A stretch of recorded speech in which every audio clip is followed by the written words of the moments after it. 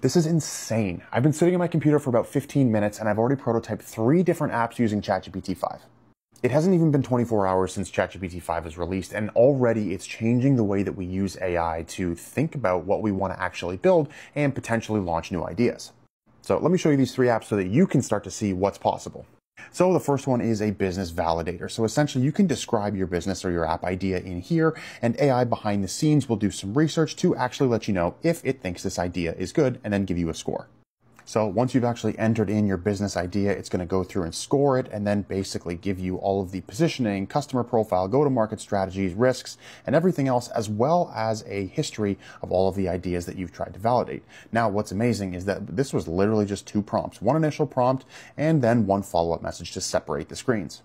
App number 2 allows you to post a TikTok link inside of this text box, and immediately you will have the ability to download in standard definition and high definition so that you can repurpose that file across other social media platforms. If you want more help with how to validate business ideas inside of ChatGPT like this or inside of any vibe coding platforms, just drop vibe in the comments below. This is the exact type of stuff that we cover inside of my community, and I'll send you the link. And now using GPT-5 inside of Lovable, I was able to make a Canva dupe specifically for YouTube thumbnails and reel covers in just a matter of minutes.